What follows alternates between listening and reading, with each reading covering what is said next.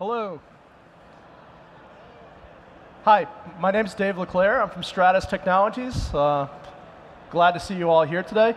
Before I start, I want to do a brief little bit of housekeeping. As you're sitting down, you may see that there's a piece of paper on your chair. You can either hand this in or pass in your business card. And we're going to be doing a drawing later for a Sonus Play 3. You can stop by our booth later on today to see if you've won. So we're here to talk about the Stratus Cloud solution. So Stratus is an availability solutions company. For over 30 years, Stratus has actually been solving availability challenges for our customers' most mission-critical applications. Traditionally, the company was founded as a fault-tolerant hardware company.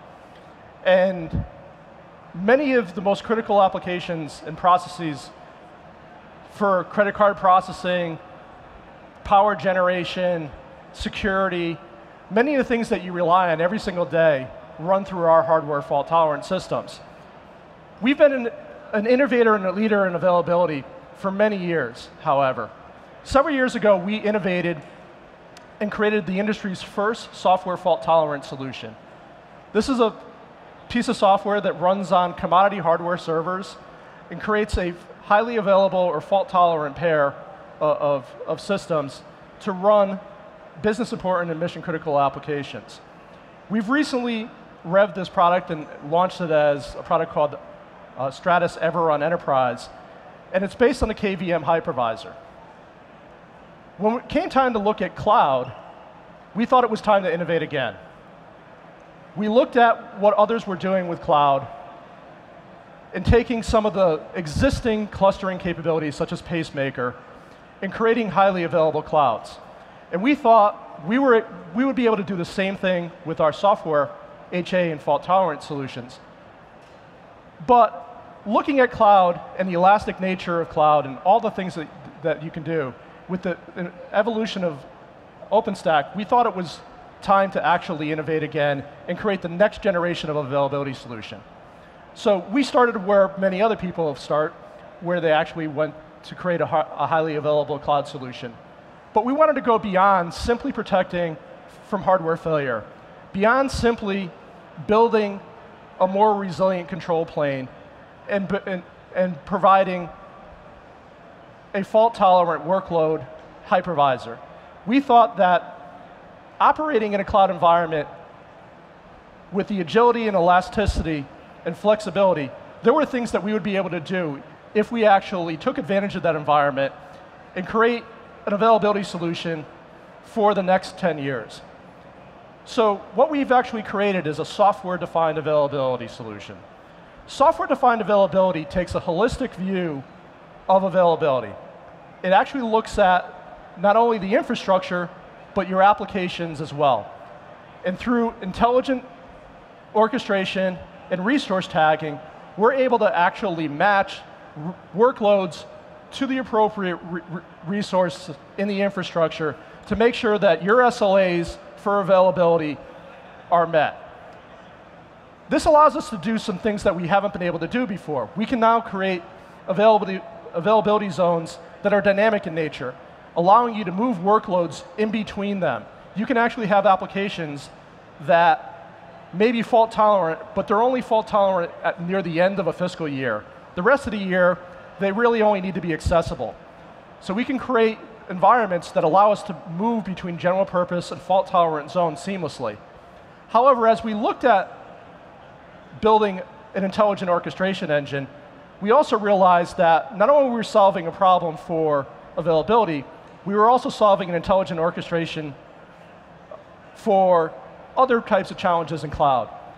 We can solve compliance challenges. We can solve application dependency challenges, security challenges. We can actually tag resources and make sure that your workload is always running where you want it to run in the environment. There's a lot of pieces that go into this solution. We really would like you to come by our booth, actually take a closer look. For the next few minutes, though, I'm going to ask Ed Brennan, who's responsible for our cloud engineering, to walk through a few use cases of our cloud solution. All right. Ed? Thanks, Dave.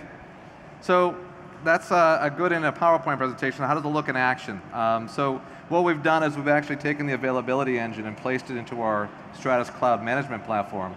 So what we would start with is taking and associating a fault-tolerant hypervisor, for example, to an application. So if I take a look at my hypervisors that I have available to me, I can see I have a mission-critical hypervisor that's sitting in my environment, and it happens to be this hypervisor here, which has tags such as mission-critical, standard, and KVM, for example.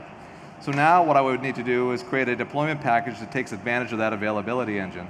So if I take a look at my deployment packages in the environment, I would enter through my service catalog, and these will bring up all the applications that I currently have running in the environment, and I can create an application package. That application package can now exist in the environment with of multiple instances.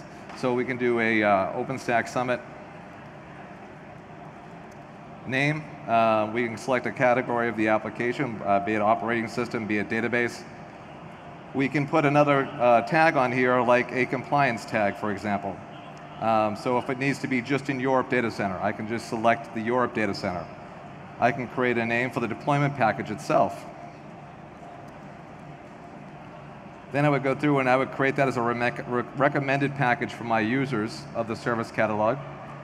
And then I would add different images to that package. So maybe the first one would be this Stratus image, and I can add storage volumes to it. I can select the different availability levels that it might need. Maybe it's a mission critical instance, and maybe it too has other characteristics that it needs, be it high performance, be it a KVM hypervisor. My touch, there we go. My touchpad doesn't seem to be working, so I could save that. And then I can add another image to this and make it an application image. So now it's an Apache image, for example, and I can select different pieces for this, whether it be a large instance, whether it be a small instance. I can add the storage volumes here too. I can add the different tags for the mission criticality, or I can make this just a commodity instance. Because this is an Apache server, maybe it's stateless. I can then go in, I can save that, and now I can create my actual deployment package. Once I've created my deployment package, my users it's as simple as going in now and saying, I want to go in and I want to add an application to my environment. So instead of selecting off a whole bunch of glance images and the size of those images, they can go in here very easily and find a deployment package that they want. And in that deployment package, they can tell us about that deployment package, whether they want to have it mission critical, whether they want to have a standard performance, whether they want to have it on a KVM hypervisor. And based upon those things, I've got a recommended package, for example, that comes up. Once I have that recommended package, they can go in and tell us a little bit more about their deployment. They can name their new deployment. They can tell us about any of the other, maybe it's going into a development environment, or maybe it's a production environment, or maybe it's disaster recovery. And they can add the number of instances they want to do, a number of deployments they want to do this. I want to do 2 or 3 or 4 deployments. And we've actually associated that to a chargeback as well. They would go in here and figure out how much it's going to cost per year for this kind of a deployment for them to run. Once they've done that, they would just go off and deploy this package, and this would go off and then spin up all the instances needed for this application to be available to them with all the configurations it requires.